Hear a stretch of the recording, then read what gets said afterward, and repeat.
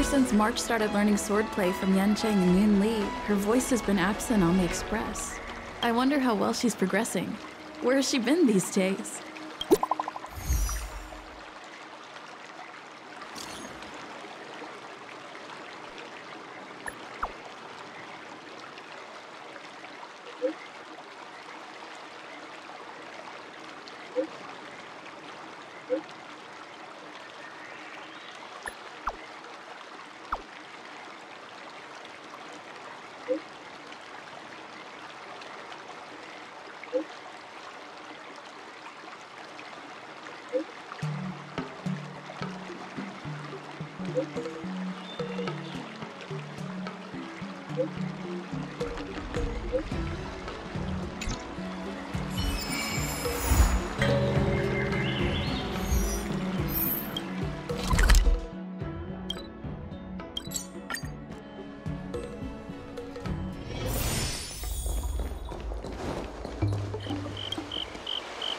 There you are.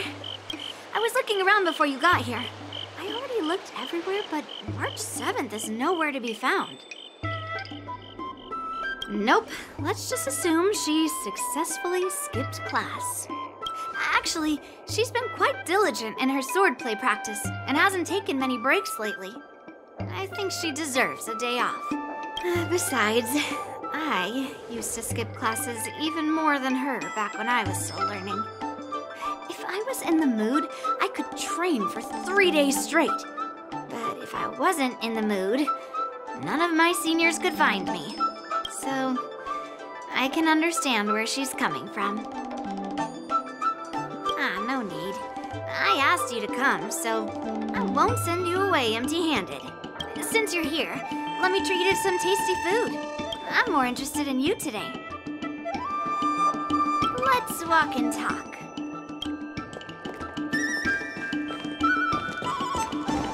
Told me there's tasty food in Aru Valley. Let's go there. And steamed buns. The buns are huge. A table for two, please. All right, come on in. What would you like? Well, we'll have one of everything on the menu. The entire menu? Do you think it'll be enough?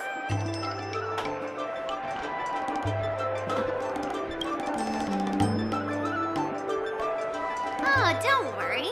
There are 2 of us. Well, then I'll start making a few dishes, and if you need more, just let me know. Thank you.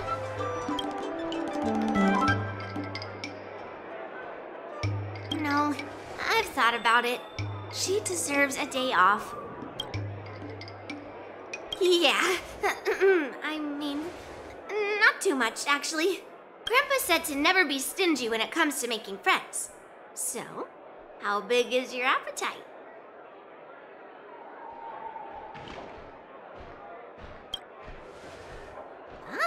Then eat to your heart's content. Well, to be more precise, I'm interested in your sword. Yanqing mentioned you before. He said that you're not to be underestimated, and that your weapon has a unique shape. So I've always been curious about your sword. How the weight is distributed, what material it's made of, whether it contains any special ingenia, and what kind of sword techniques you use. Seriously? A bat? Yeah, now more than ever.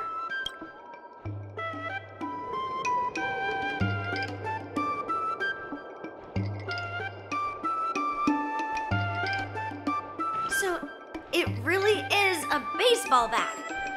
Grandpa said that a sword doesn't have to be constrained by its shape. So, in a sense, your bat is a sword too. He also said that a weapon mimics its master, so your bat actually reflects your habits and nature, you know? Let me guess. You're someone who doesn't follow the rules, enjoys improvising, and can handle yourself well against tough foes. Am I right?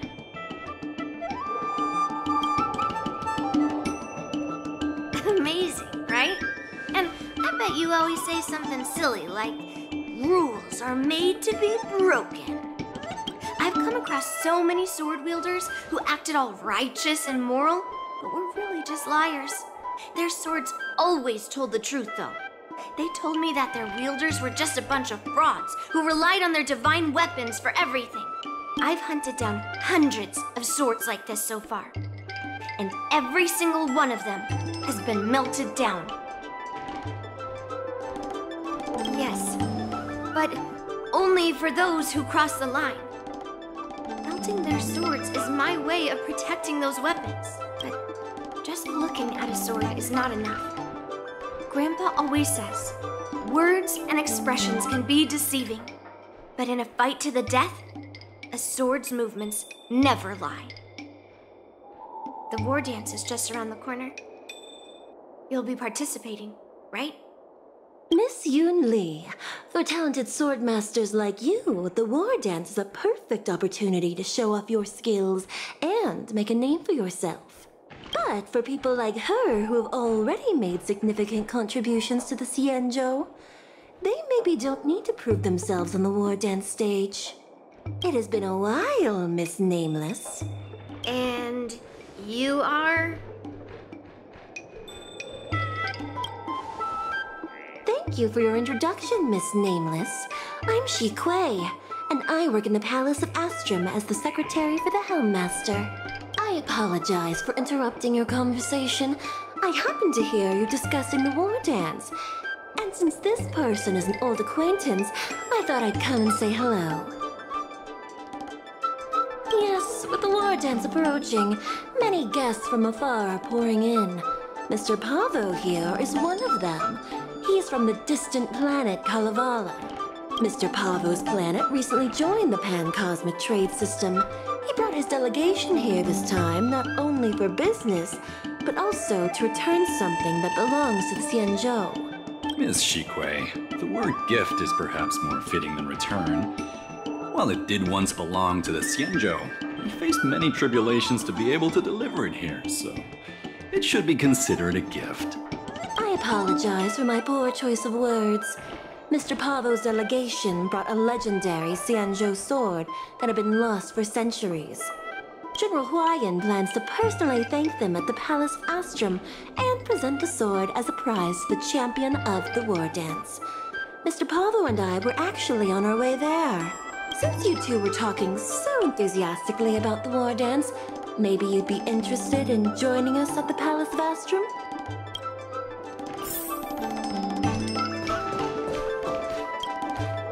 Nice to meet you both. The journey to the Xianzhou Lafu wasn't an easy one, but the scenery here is worth it. It's completely different from my homeland. Once the formalities at the Palace of Astrum are finished, I'll find a quiet spot on this street and plant a seedling, and then my mission will be complete. The Sword of Heroes will finally be returned to its rightful owners. I couldn't be happier. Oh, you're interested in my home planet? That's great. Your Excellency is welcome to visit us at any time. Even though the trade route just opened, it still might take around 200 system hours to get there from Pier Point. But our planet is really great. Sure, it's a bit cold and the food is a bit repetitive and our houses aren't as fancy as those on Pier Point, but that doesn't matter. We've discovered massive supernium deposits, and we're on the path to prosperity. Oh, you mean the Mieka Kivesa? It's an incredible sword. That weapon helped the legendary heroes of my homeland slay demons, and is highly revered. It also has the power to choose monarchs. All the ancient kings of Kalevala received a sign from the sword, showing they were worthy to rule the land. According to tradition, each monarch would plunge the sword into a stone, and only a hero recognized by the sword could pull it out and ascend to the throne next. Well, those are just legends from the past. No one today has witnessed it firsthand. Well, times have changed, and now that we have a council in place, the idea of a sword crowning a king has become a joke. Besides, it wasn't a native of Kalevala who last pulled out the sword and recognized its connection to the Xianzhou ship. It was a visitor from afar. While the sword holds great historical significance for Kalevala, it doesn't truly belong to our world. The old-timers on council had a heated debate about whether to return the sword. They eventually unanimously agreed to let the Mieka Kivesa return to where it truly belongs. That's the best possible outcome. Wonderful. It's an honor to have so many people witness the sword's homecoming.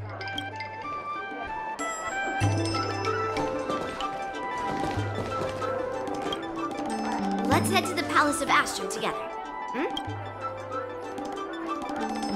I know, right? Thanks to March 7th skipping class, we get to join in on the fun. Grandpa always asks me to go look at swords with him, but he hasn't said anything about this one. It's really weird. But now that we're invited, let's go and check it out.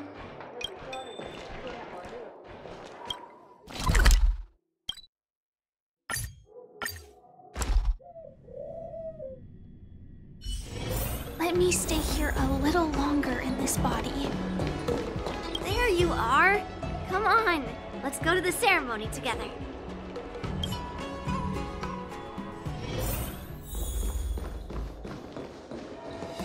Please allow me to offer a sincere compliment, my fair lady. Your beauty is as pure as a snow-white iris. Well, if it isn't my dear friend, glad to meet you again. Who is this weirdo? Who is this knight? I am Argenti, a member of the Knights of Beauty. I was invited as a part of the Kalevala delegation to escort the legendary Mieka Kivesa back to the Xianzhou. May I have the honor of knowing your name? My name is Yunli. What a beautiful name. I wonder if you have ever heard the holy name of the pure and flawless goddess Adrilla. Oh, you're here, Yunli. Didn't expect you to be so well informed. Well, now that you're here, don't forget your manners. Manners. Come on. You won't find another granddaughter as polite and well-behaved as me. Well, just remember this is a very serious ceremony. Sorry for keeping you waiting, Mr. Pavo.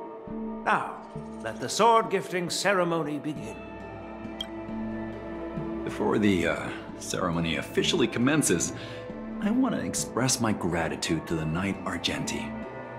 Thank you for enlightening us about the sword's origin and for escorting it here safely so that we may complete this ceremony.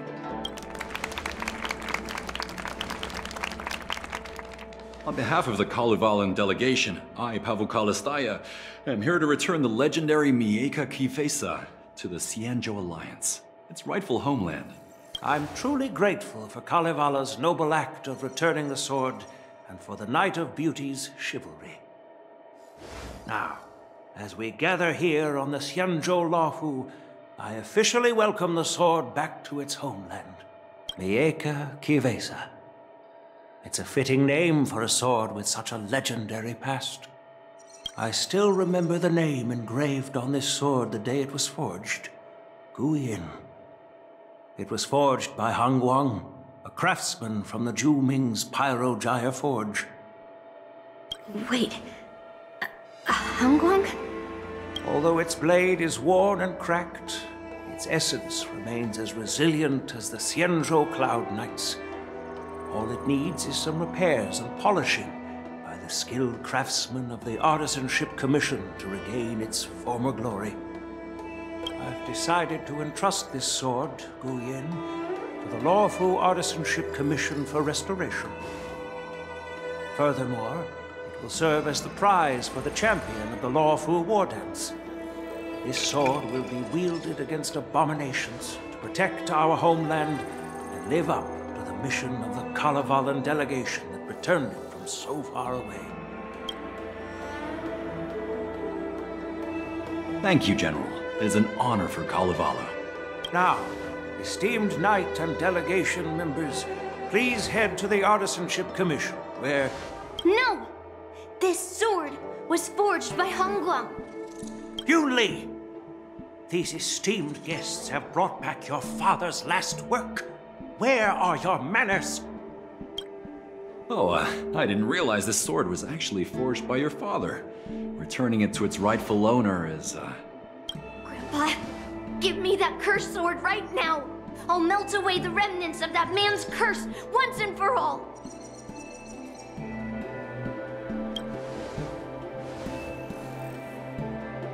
Don't be rude, Yunli. Apologize to our esteemed guests from afar. I'm sorry. I'm sorry for making a scene. But I have to melt down this cursed sword. I won't let it fall into anyone else's hands.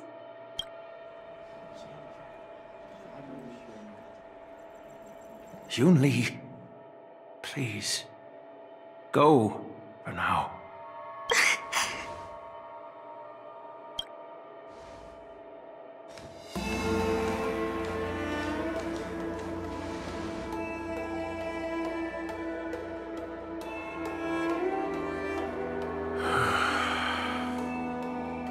This is exactly why I didn't want Yunli to know about this.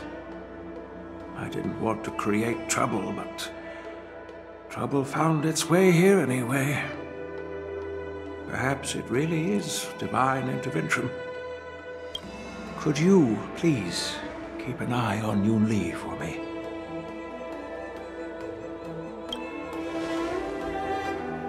That is a tall order, but I'm counting on you. I apologize for the unfortunate interruption. Let us move on with the ceremony.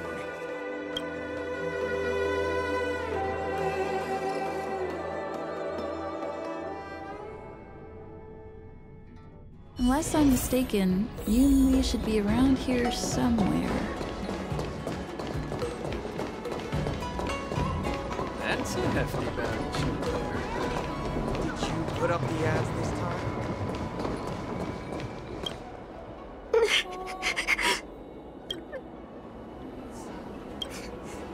Did Grandpa send you to look for me?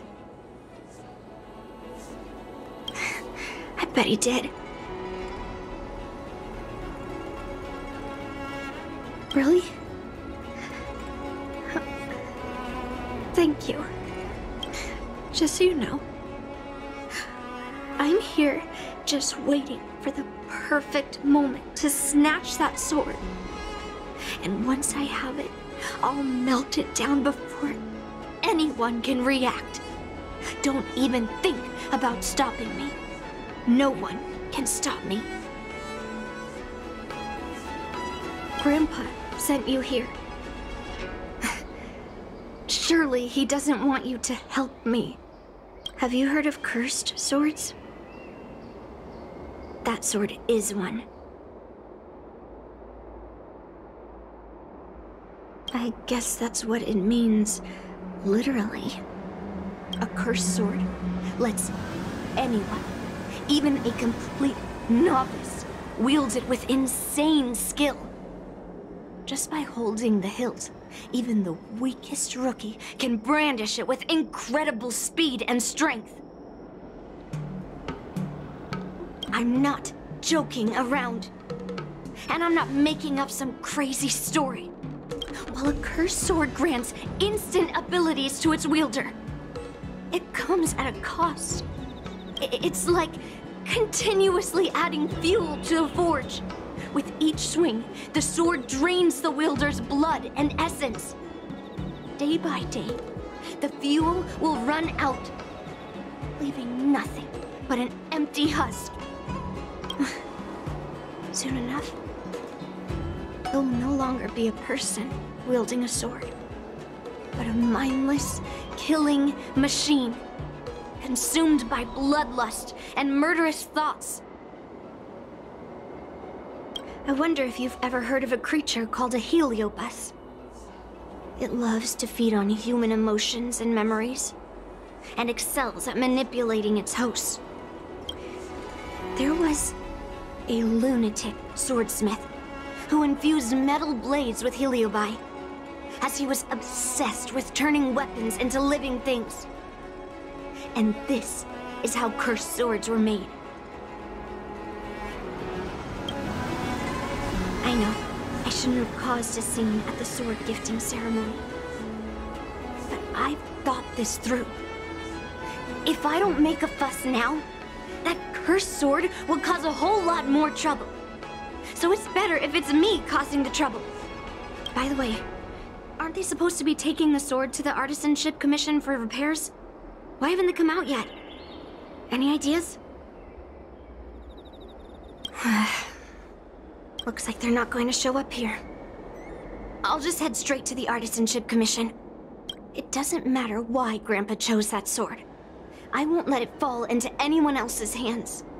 I'll track down every single sword he forged and melt them down one after another. Just like I've been doing all these years. I have to go now. Is she planning to sneak into the Artisanship Commission and steal that sword?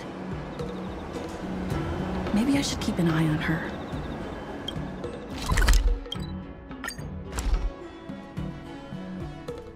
The Artisanship Commission is so big. Where could she be? Just a while ago, a girl came up to me, all fierce and demanding directions. She said she's a member of the Artisanship Commission. Do you know her? No idea who she is. If she really works here, how can she not know her way around? Yeah, she wasn't big at all. But that weapon of hers was pretty intimidating. She was in a hurry, heading straight for the Artisanship Commission, and I didn't want to ask too many questions. She said something like, "I'm a member of the Artisanship Commission. Where do you keep your precious stuff?" I got scared and pointed her toward Master Gongshu's warehouse, where he stores his arumatons. Wait, why did you give her directions? What if she's planning to steal something? Where else? Like I said, she was headed straight for the warehouse, where all the valuable arumatons are. Yeah, that place is filled with Master Gongshu's precious arumatons. I bet they'll give her a hard time.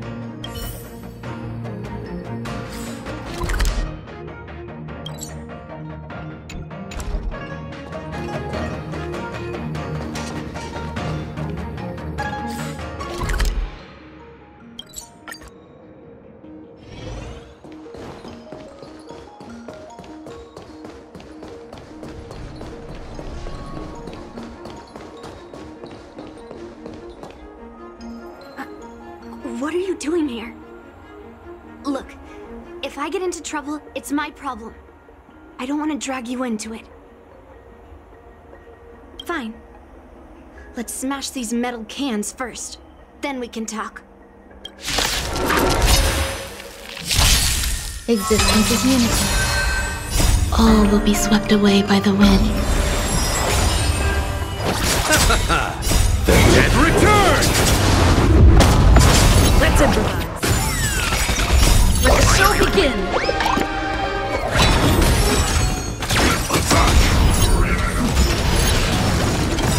Until everything burns to ashes!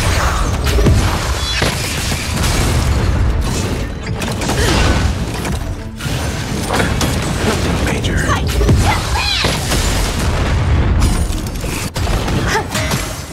live! Receive divinity. Repay.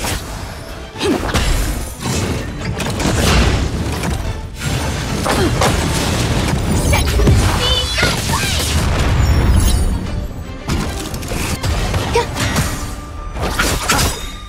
The dead return!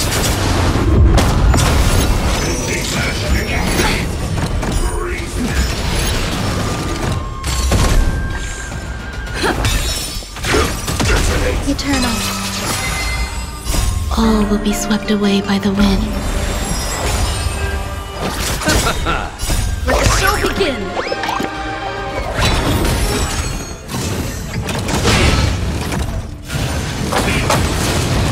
Bloom. Still the same old.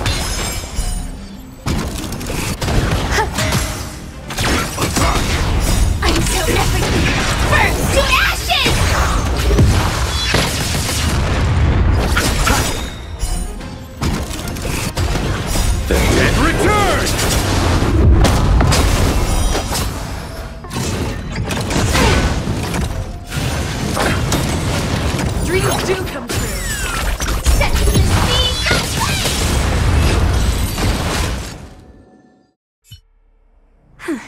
That was the last of them.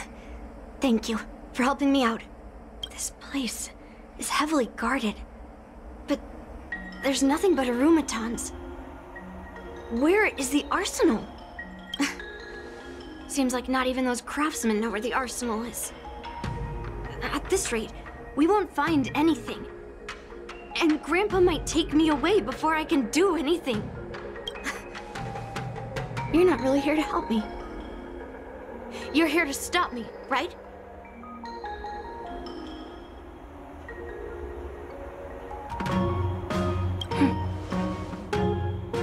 You have a kind soul. But if you want to stop me, you'll have to prove yourself.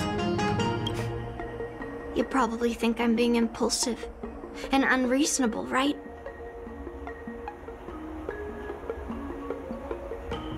Hey, I'm not always like this. It's all because of that cursed sword.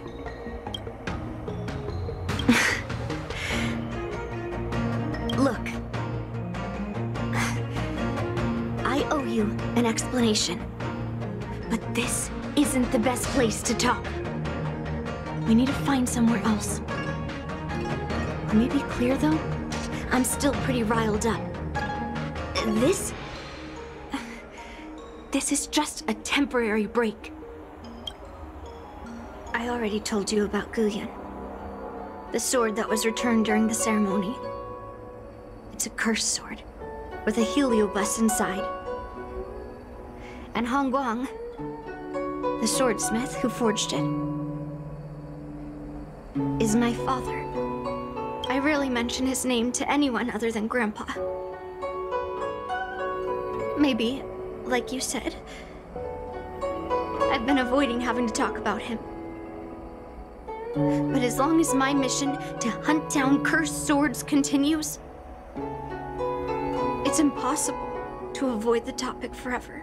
For some reason, I feel like I can open up to you. Honestly, I don't remember much about him.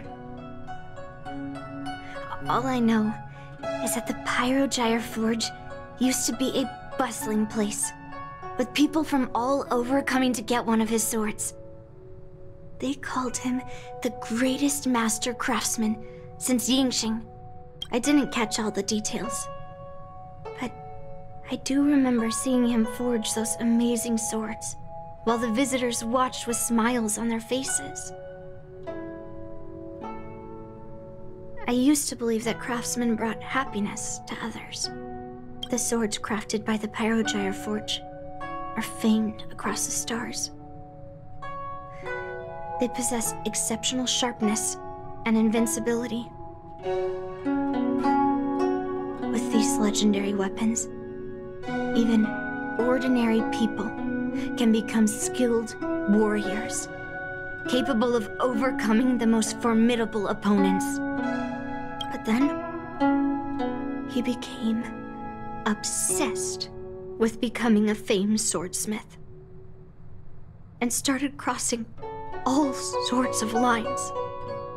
He forged cursed swords that should never exist. And all those people who desired those twisted swords started flooding into the palace. However, just like Grandpa said, those who excel with the sword will eventually suffer by it. The palace was overrun with visitors from afar. Some left empty-handed. Others got swords that didn't fulfill their desires. And some even resorted to stealing. And in the midst of all the chaos my father created, he ended up being stabbed by one of the swords he forged. It was so sudden and unexpected. Everything went silent for a moment.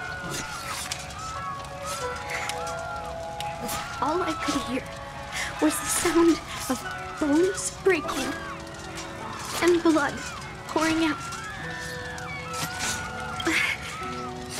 was frozen in place, unable to move.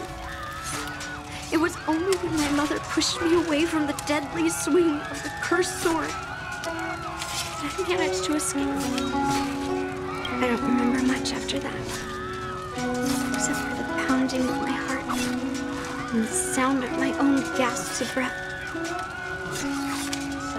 I could hear the smiths in the Pyrogyre Forge shouting, "Run away, Yunli!"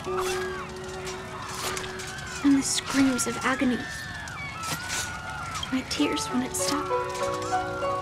And I couldn't see anything. I kept gasping for air until I collapsed in a pool of blood. If General Huayan hadn't arrived in time, I probably wouldn't be here talking to you now. After that, General Huayan took me in and treated me like his own granddaughter. To me, he is 100 times better than my sinful father. He taught me forging and swordsmanship. Hangguang paid for his sins, but his troubled legacy must not go unchecked. According to the records, he forged a total of 1,382 Heliobus cursed swords, and 182 of them had unique designs. When I joined the Pyrogyre Forge for training, I made a vow to hunt down all those cursed swords. So far, I found 312 of them, and Guyun will be my 313th. Like all the other cursed swords, I'll separate it from the Heliobus. Then, I'll melt it down and make it part of the Blade of Forged Remnants. I've said my piece now. Even though it'll be tough for Grandpa, I still have to melt down the sword. So, you're saying, even though Grandpa knew it was a cursed sword, he still chose it to be a prize because he thought it wouldn't cause any trouble? No. No matter how I think about it, something is definitely off. Grandpa didn't tell me anything about the ceremony. He must be hiding something. Besides, after our argument today, you want me to go back and talk to him now? No way. At least not today. Maybe tomorrow. Somehow, after talking to you, I feel like I've cooled off a bit. Well, I'll have an honest conversation with Grandpa tomorrow.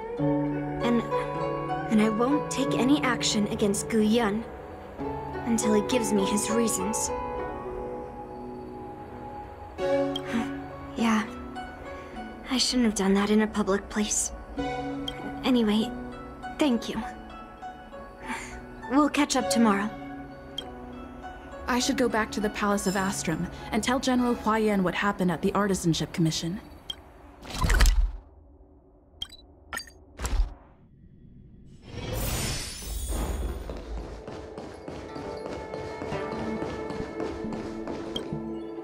My granddaughter didn't cause any trouble, did she, young lady?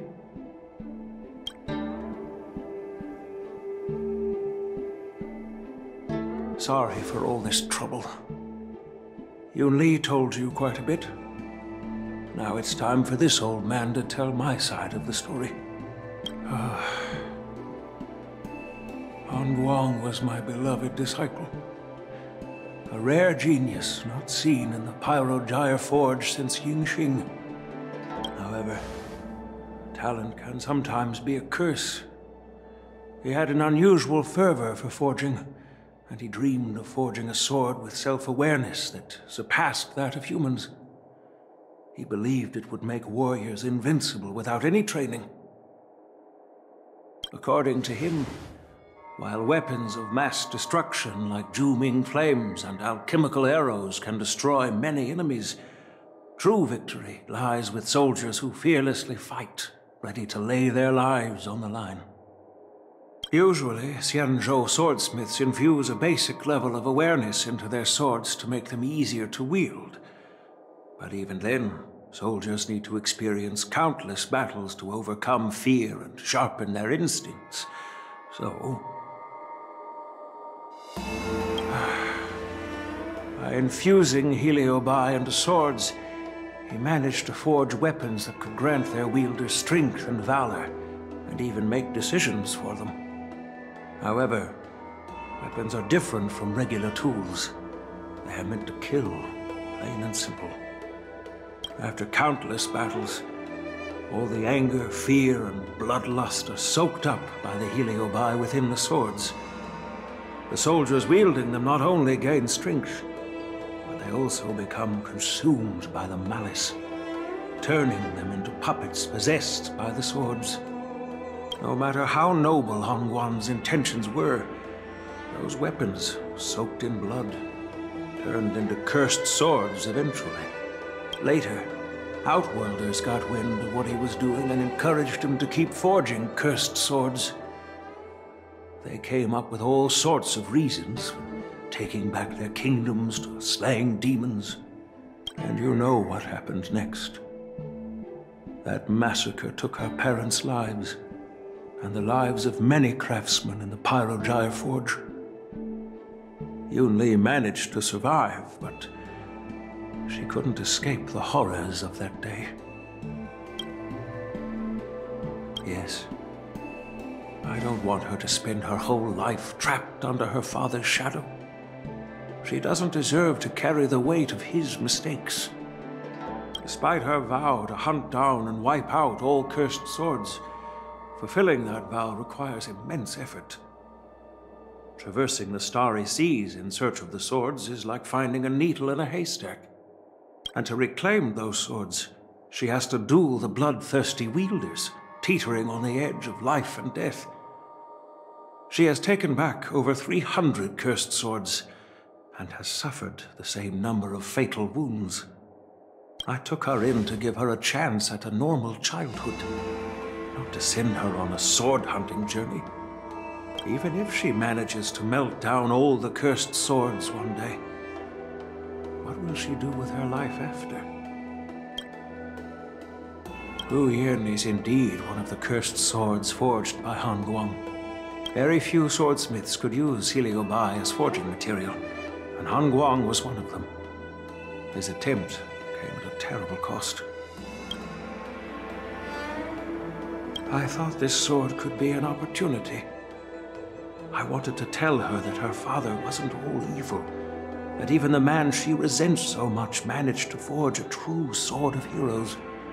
I also wanted to find a chance to tell her about the history and origin of this sword, but not during the ceremony. As you saw, it wasn't a good time. I've instructed the Artisanship Commission to keep the sword safe in the arsenal. If you have any doubts, feel free to ask the people involved.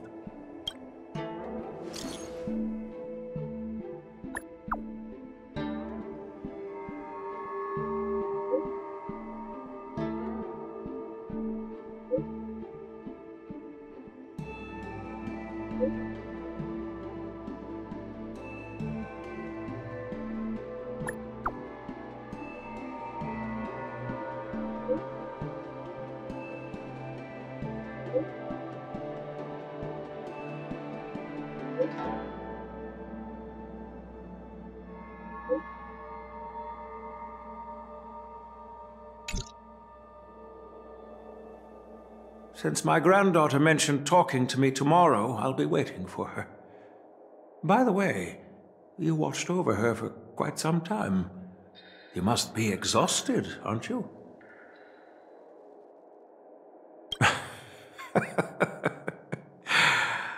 I'll be counting on you then. Time to go back and find that class-skipping March 7th.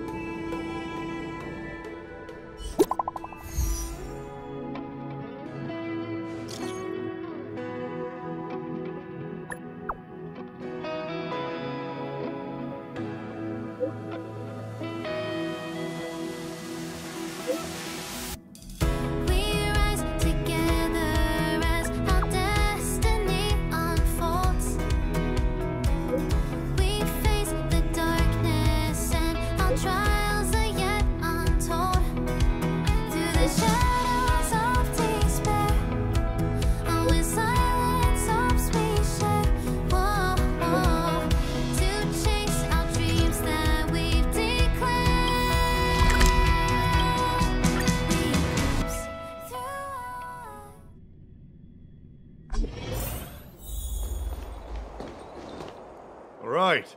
Everyone is here. It's time for questioning. Yunli, I'm sure you understand why the official called you here, right? Yeah? But I didn't steal the sword. Now is not the time to use your reputation like that. If we don't recover the sword, we will be breaking our promise to the Lawfu and betraying the delegation. We're counting on you to find the truth, Official Dahao. Yes. It's my duty to thoroughly investigate the case. Even though Yunli is firm in her words, we can't just rely on her testimony. After everything, the sword still got stolen. They should have given it to me from the beginning. In this case of Gu Yun's theft, everyone involved seems suspicious to some extent. Miss Yunli is the main suspect. First, during the sword gifting ceremony, Yunli openly expressed her intention to steal the sword. She even mentioned it multiple times. After the ceremony, she broke into the Artisanship Commission and destroyed arumatons in an attempt to get the sword. Am I right? That's true. The Realm Keeping Commission inspected the arsenal where Gu Yun was stored, and there were no signs of forced entry through the doors or windows. The only possible entrance or exit was a small window gap, just a few inches wide.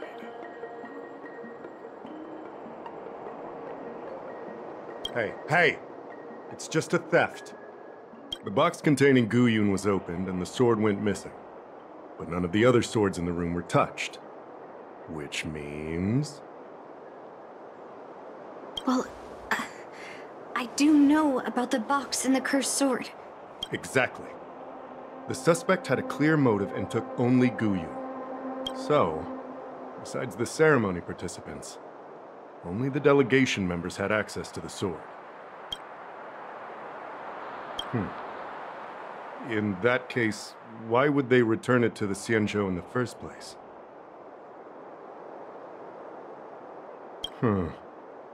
That makes sense. The delegation, led by the Knight of Beauty, delivered the sword to the Artisanship Commission. The craftsmen who received it testified that they didn't take anything from the arsenal. Argenti? Oh, that Knight of Beauty. He was with the delegation when they handed over the sword to the Artisanship Commission. You might not know, but he's the one who recognized the sword's origin on Kalevala and escorted it back to the Xianzhou. In other words, he's the one who made it possible for the sword to come home. So, he wouldn't have gone through all that trouble to bring it to the Lawfu if he wanted to keep the sword for himself, right? Master Gongshu checked the work records, and I questioned all the craftsmen and apprentices who were on shift at the time. But I didn't find any suspicious individuals. So, did you steal it? Then stop joking around. I can prove that she came to me after leaving the Artisanship Commission, so she couldn't have stolen the sword. Put it simply, not everyone who's seen the sword has been to the Artisanship Commission.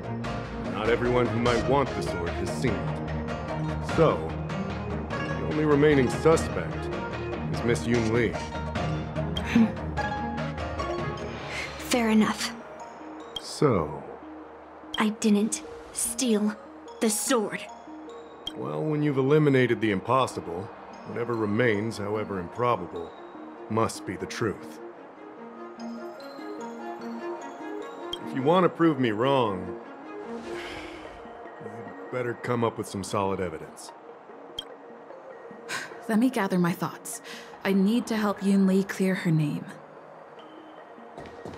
Did we miss any clues? Who could have thought that the Mieka Kivesa would be stolen? And that the prime suspect is General Huayan's granddaughter? Regardless, we've accomplished our mission, and now it's the Xianzhou's problem. By the way, why did that girl call it a cursed sword? It's quite upsetting. That's enough, young lady. Let me get something straight. On Kalevala, this sword has always been highly revered. The first master of the Mieka Kivesa slew countless demons and then passed it down to a line of wise monarchs.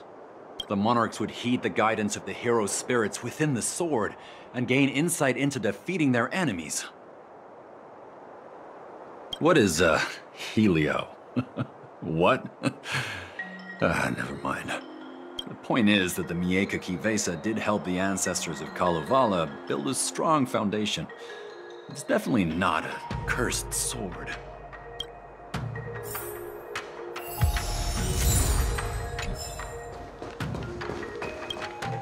I don't want to make things difficult for official Dahao. Let's do this his way and prove my innocence. If I can find that cursed sword, I can prove my innocence right away. That's what I'm trying to figure out right now. There's something else bothering me.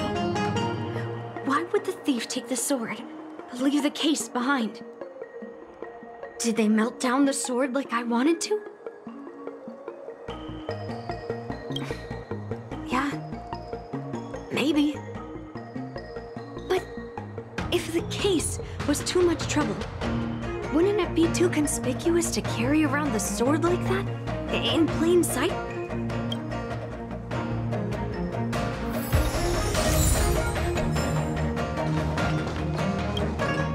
Yes, I received your message yesterday and went to the arsenal to check on it. But when I went back this morning, all that was left was the case. I don't know anything else, so asking more questions won't help, I'm afraid.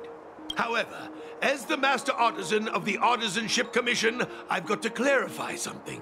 Even though the sword was stolen, this commission is still highly secure. Wait, no. I just remembered. My precious arumatons were smashed!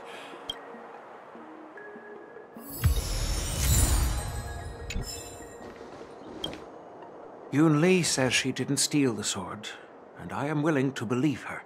But I know well that Yunli can be impulsive. So if she did steal the sword on a whim, I won't show her any favors. You were with Yunli yesterday, young lady, so you have the best chance to prove her innocence. Is there anything you need to ask me? No, she was still mad at me, so she didn't come by. If she had come with you, she wouldn't be a suspect right now. After the ceremony, Argenti carried the sword case, and together with the delegation, they were escorted by the Cloud Knights to the Artisanship Commission. The artisan there confirmed that the sword was safely stored. I'm counting on you, then.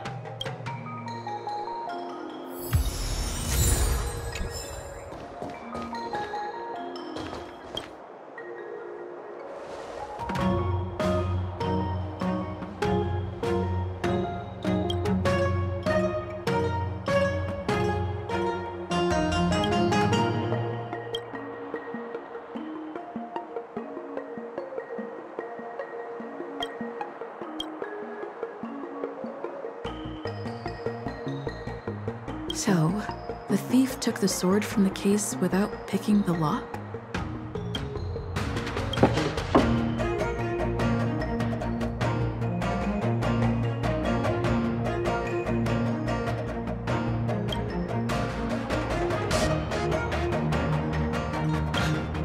Why is this flower petal inside the case?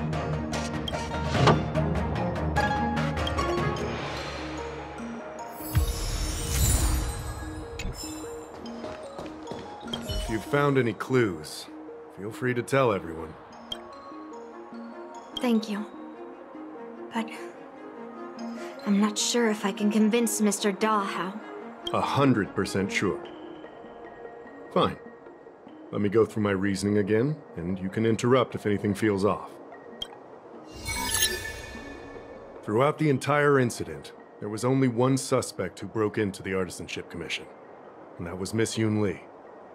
Your statement isn't quite accurate. Argenti, the delegation members, and even me, we were all at the Artisanship Commission at some point. True. But they all left after delivering the sword. And the craftsman overseeing the handover confirmed that they couldn't have left with the sword. We looked into it as well. Before Gu Yun was handed over, the side crane at the entrance of the Artisanship Commission captured you leaving. But there's no record of Miss Yunli leaving. Why would I dare leave through the main entrance after smashing the Arumatons? Throughout the entire incident, there was only one suspect who broke into the Artisanship Commission, and that was Miss Yunli. Miss Yunli caused a ruckus at the Artisanship Commission trying to take away Gu Yun, but you stopped her in her tracks. What Dahao said seems right. Exactly. So at least Yunli didn't steal the sword at that time, because we were at the Arumaton warehouse. If your testimony is reliable. I'm not implying anything, but we need to scrutinize every piece of evidence. Miss Yunli caused a ruckus at the Artisanship Commission trying to take away Gu Yun, but you stopped her in her tracks. After bidding farewell to you, Yunli pretended to leave, but snuck into the arsenal alone and stole Gu Yun. After Yunli and I went our separate ways, I messaged Master Gongshu to inform him about the incident. And much later, Master Gongshu told me the sword was confirmed safe. So up until that point, Yunli couldn't have stolen it. Can I prove this? After bidding farewell to you, Yunli pretended to— Wait, you messaged Master Gongshu? I had no idea. Well, that's some solid proof right there. However, it only proves the sword wasn't stolen up to that point. I didn't do it! After bidding farewell to you, Yunli pretended to leave. We haven't found any other suspects or evidence.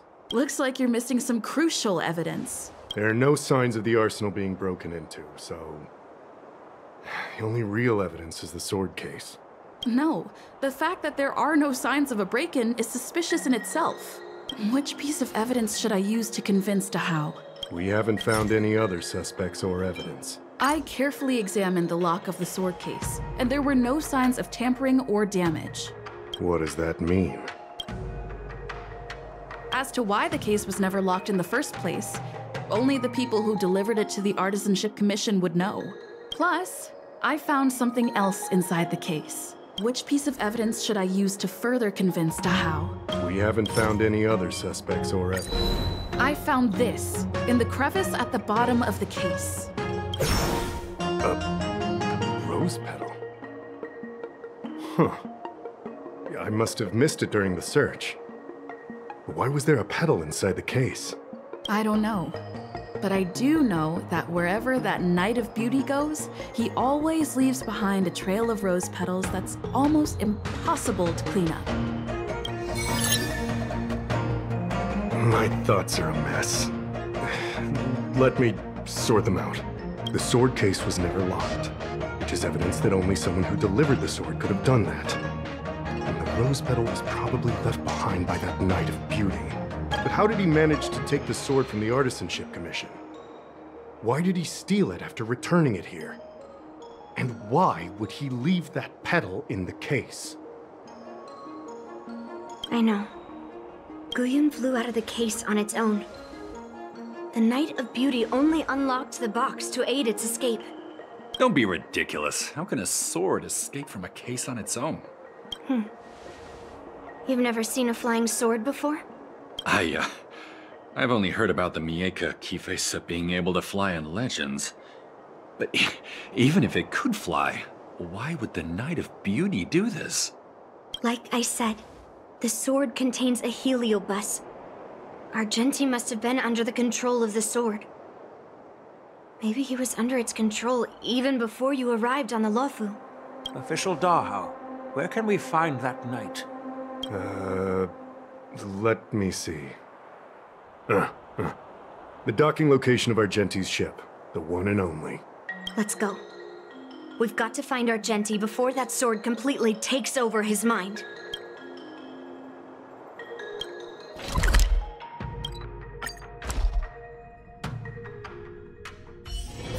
Let me stay here a little longer in this body. You can't change it no matter how.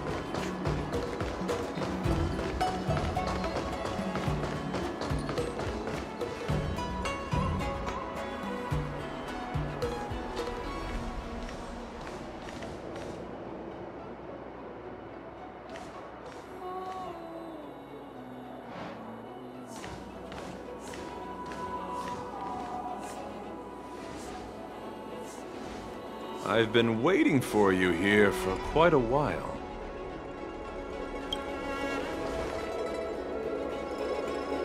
Knight of Beauty.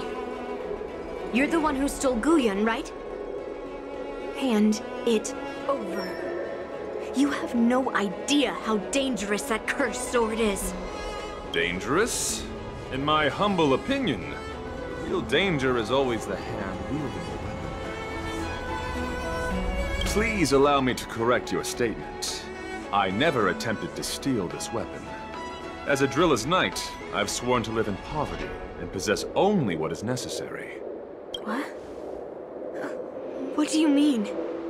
I agreed to assist Master Guyun in its escape from the Xianzhou. As the person who pulled it from the stone monument, captivated by its beauty, I must not let it down. I couldn't stay in the arsenal to convince the craftsman, nor did I want to take the sword like a thief. That's why I left behind a small piece of evidence that pointed to my identity, in the hope of an open and honest conversation with you. Whatever your reasons are, you're planning to take the cursed sword away from the Xianzhou.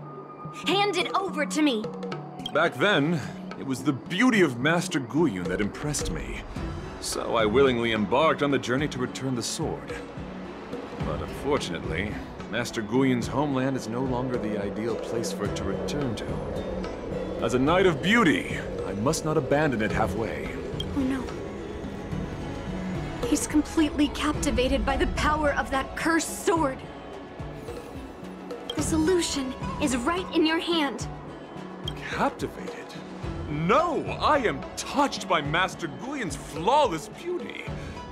To be honest, I'm confused why none of you can understand this sword. This is quite heartrending. I've already made up my mind to take Master Guyun away from the Xianzhou. That cursed sword has messed with your ability to think. But I'll break you free from its grip. I'll shatter its illusion. And the sword itself. Fair lady, if you're intent on taking away this person, this sword that is under my protection, please engage me with a fair duel according to knightly etiquette. As a representative of this duel, I, Argenti, challenge you. I swear on the spirit of chivalry, in front of Adrilla the Beauty, that I will represent Master Guyun in this duel. If I win, you will allow Master Guyun to leave the Xianzhou with me. And if you best me, Miss Yunli, I'll accept my defeat and turn Master Guyun over to you. Do you accept my challenge, Miss Yunli? Fine. Let's see whose desire is stronger. Your desire to take it away, or my desire to hunt down all cursed swords. Show me what you've got. You're not going to use Guyun to fight for victory? Enjoying yourself? Well, I know a thing or two about swordplay. In a proper duel like this, a knight will rely on the skills he's honed day and night. Real weirdo. I'm so everything. First to ashes!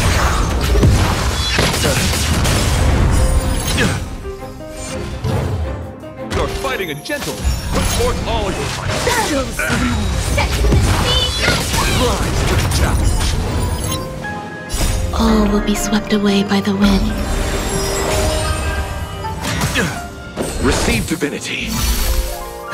Rise. Let's try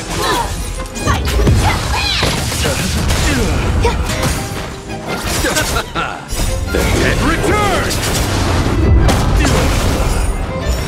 Repay. Bear witness. Let the duel commence. Dreams do come true. Rise. Let the show begin.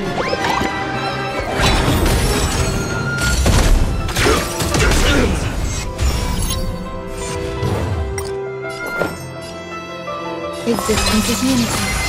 Confess. Put forth all your might. Every petal, all will be swept away by the wind. You chose the wrong enemy. Stay. I underestimated you. Bloom. I'm so everything.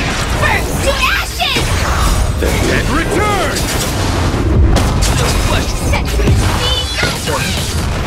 You're fighting a gentleman. Put forth all your might. There's more to life.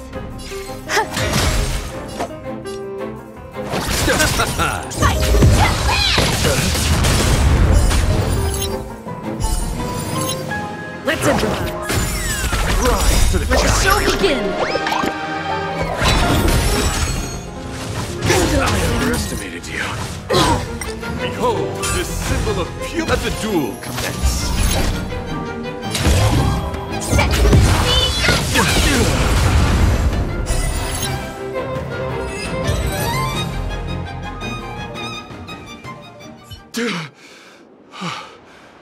I've lost. According to the rules of a knight's duel, I should keep my promise and hand over the sword to you. But before I do that, I hope that you, as the winner, might have the mercy and listen to Master Guyun's past experiences. This sword has been cursed since the day it was forged. Place it in front of me, and let me destroy it. Do what she says, Knight. But... You've done so much for me already. It's time for me to face her alone.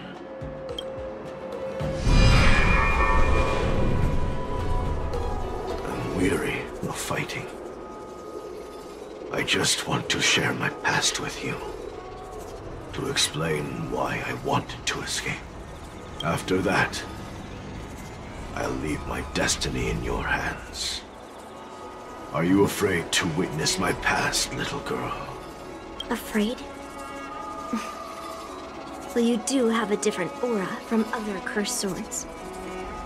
But you're just trying to use my curiosity to lure me in. Well, you know best that a single touch won't snatch away anyone's sanity. Fine. Show me your past.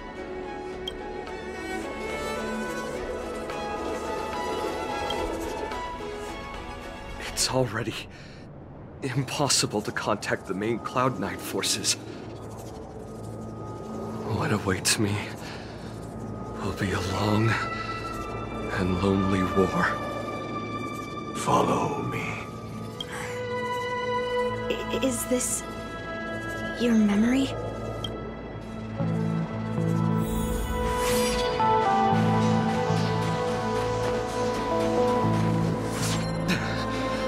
It's so cold here. I didn't feel it when I was in the thick of battle, but now it's freezing me to the bone. You're indeed a masterpiece from the Xianzhou Juming. If you hadn't taken control of my body, I probably would have been decapitated in that fight. Quiet, and stay alert. Boris and the Wolf Troopers never give up the hunt. Hey, just relax a bit. It's been over 300 days since we were both stranded on this planet. The transmitter never rings, so I guess we can't count on that anymore. The people on this planet still use beasts to pull their carts. Obviously, there's no way they can help us fix the star skiff. Looks like we're stranded on this forsaken planet for the rest of our lives. The rest of a Xianzhou native's life could be terribly long. Are you feeling any desperation? All by yourself in this hostile world? Yeah, a bit. Perhaps. When things get too rough for you to handle, just leave everything to me. No need to carry the weight of the world on your shoulders. Yeah, sure. If I really can't handle things anymore, I'll leave my body to you. But now is not that time. Do you really think you can oppose an entire Borisan army with your limited skills? What are you holding out for? It's true that I'm stranded here. But it seems like that Borisan pack is in the same boat. By the way, Guyun, do you know what a seed is? A seed may seem insignificant, but with careful cultivation and time, it can grow into a huge, unwavering tree. You said that the rest of a Xianzhou native's life could be terribly long. You're right. That's why I intend to plant a seed named Resistance here, and nurture it for the rest of my life. I want to show the people of this land how to defend themselves against those monsters. I can already see the seed in the eyes of those people. You really think you can do it? Why not just give me control, and we can revel in the bloodbath together? What was the memory I just saw? It was a memory of me and a Cloud Knight. Stranded on an unfamiliar planet. We crash-landed on a planet occupied by Borisin. Just the two of us. I can feel that it was a lonely war.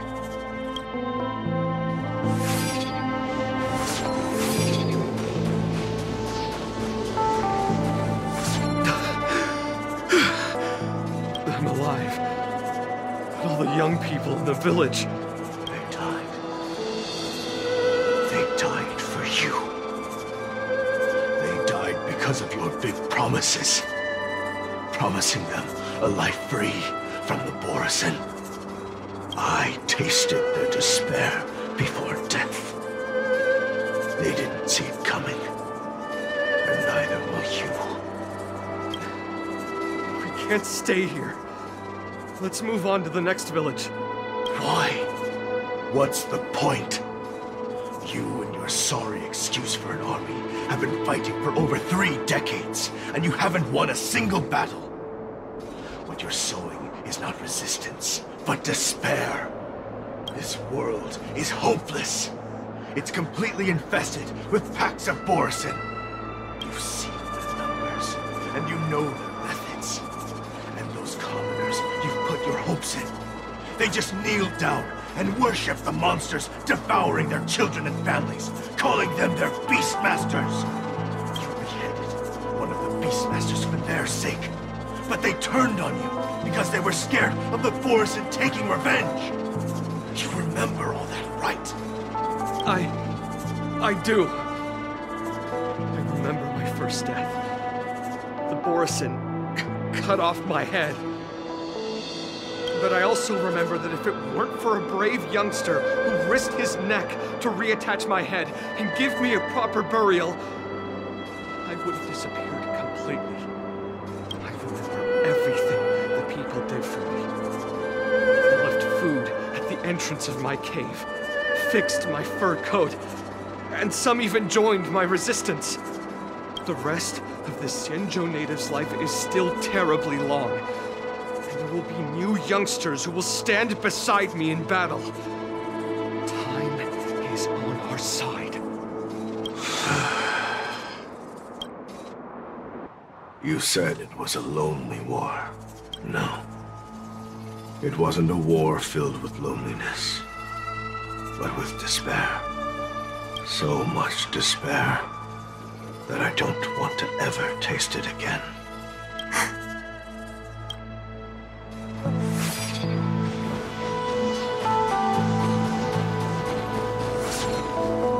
I'm leaving. Where are you going, Your Highness? I'm returning to my homeland. A distant place beyond the sky. I'm not coming back. But what should we do with you gone? What if those wolf demons show up again? They won't, my child. You've wiped out the last of them. But before I go, I need you to do one thing for me. Even though the wolf demons are gone, new monsters will appear in this world. Soon, a demon will appear, donning golden branches and knowing only bloodshed.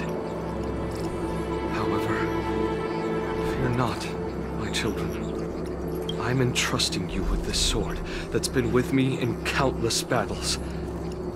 Use the skills I've taught you over the years, and you'll surely defeat that last demon.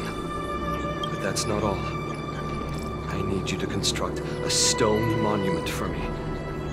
It must be large, and sturdy enough to seal the remains of that demon forever. This is a debt you owe me, and you must fulfill it. Do you understand? You lied to them. And you lied to me, too. Oh? You promised that you'd give your body to me when you couldn't handle things anymore. Well, this Xianzhou native's life has finally come to an end, my old friend. How about one last chance for revenge?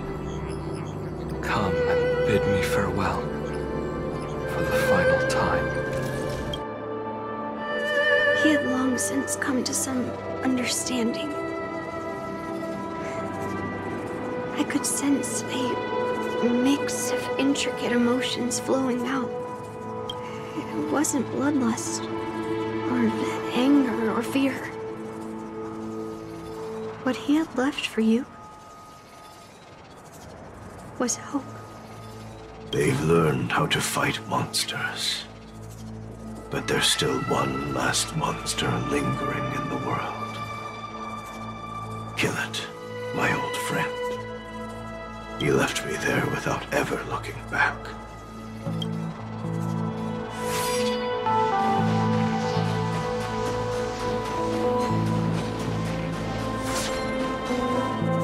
Thank you, my old friend.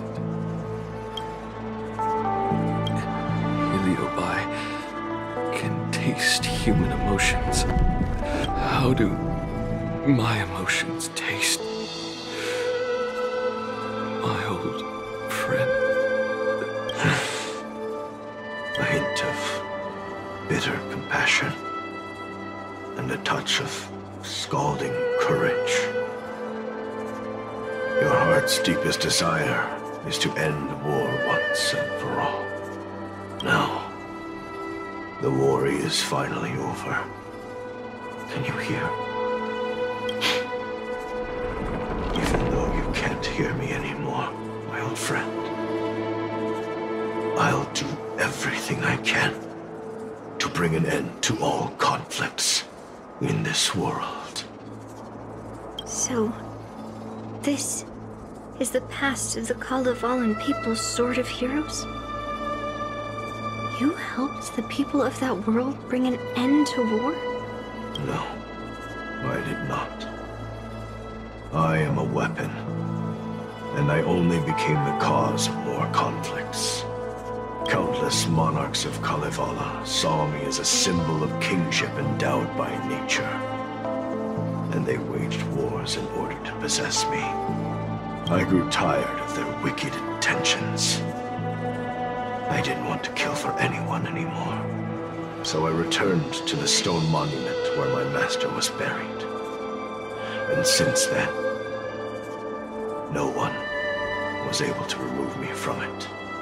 But you allowed Argenti to take you away? Because even after all this time, I still wanted my master to come home.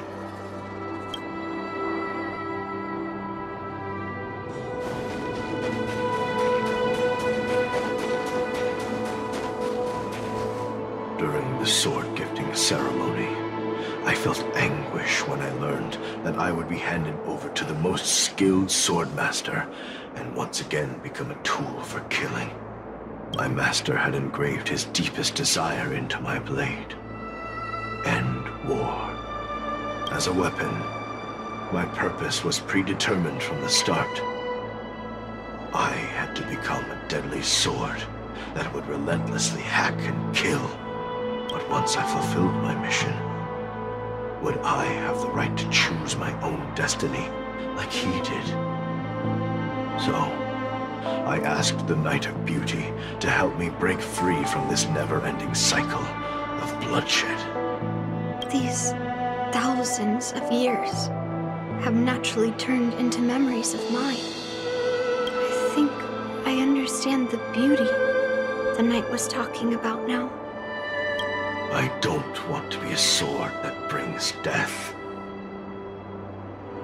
My war ended long ago. The years spent as a tombstone were my finest.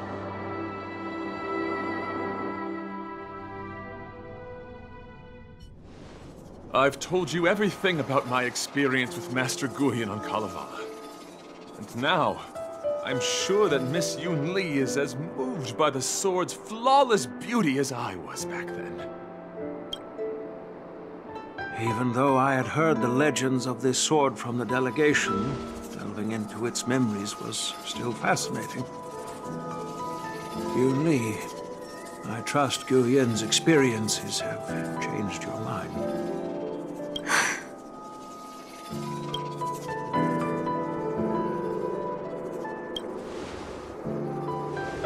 It wasn't until I held Guyan in my hands that I could sense its thoughts and unspoken words.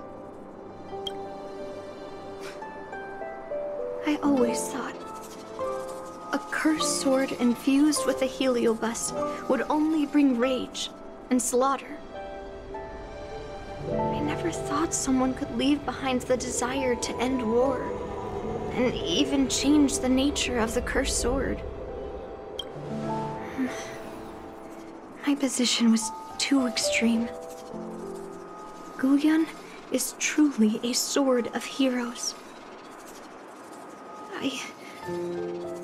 I apologize to all of you for my behavior.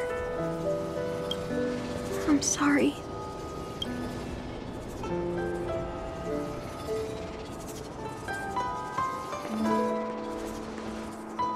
Now that we've proven Miss Yunli's innocence and found the sword, should we now return it to the arsenal? No. I'm still going to melt down this sword.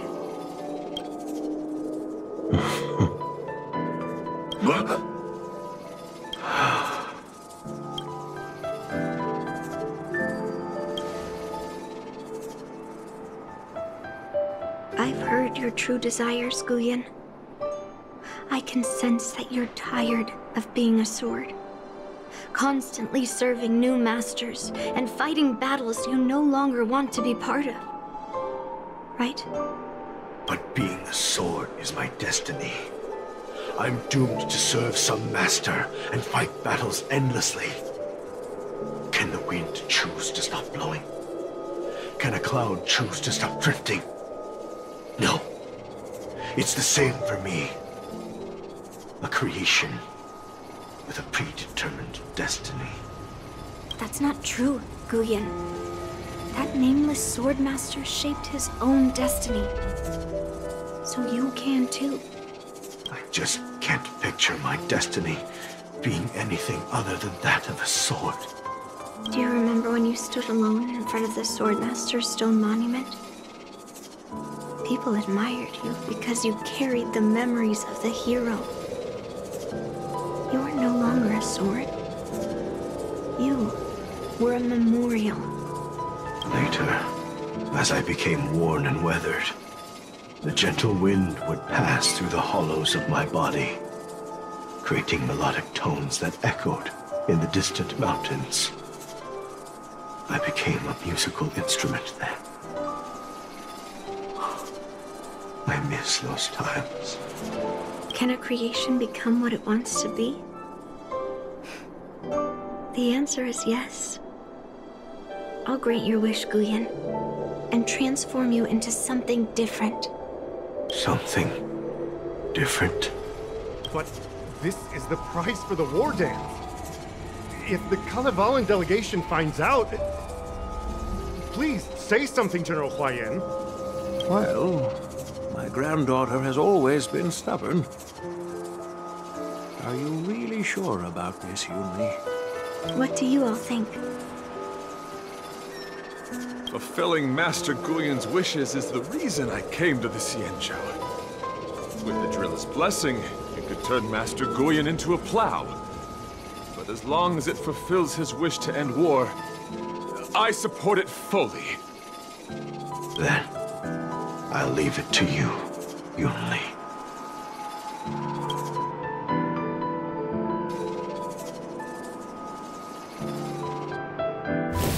It's been an honor getting to know you like this. The honor is mine. Thank you, Yunli.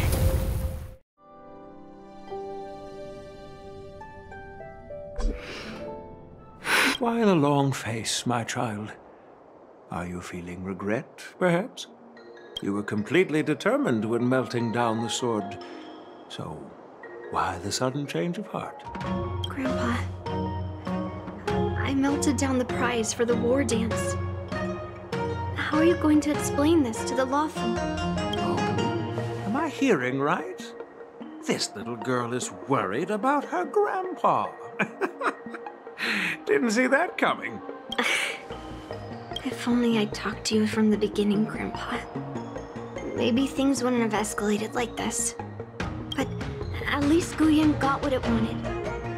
I have no regrets there. When it comes to swords, you and your father are cut from the same cloth. So, are you planning to continue melting down the rest of Hongguang's swords? Yeah. Guyan is unique. But the other cursed swords are still too dangerous for anyone to handle. But maybe I'll try to be more patient next time. Be more patient. Well said. Remember what you learned today, because there will be many more situations in the future that will require you to be more patient. Understood. But what about the prize? Well, ever since you showed up at the ceremony, I had a hunch. So I prepared another sword as a backup plan. And don't worry, this one has nothing to do with Heliobi. That's perfect. By the way, the ambassador from Kalevala and that knight went to Arum Alley. They're looking for a spot to honor the hero. Why don't we go take a look together?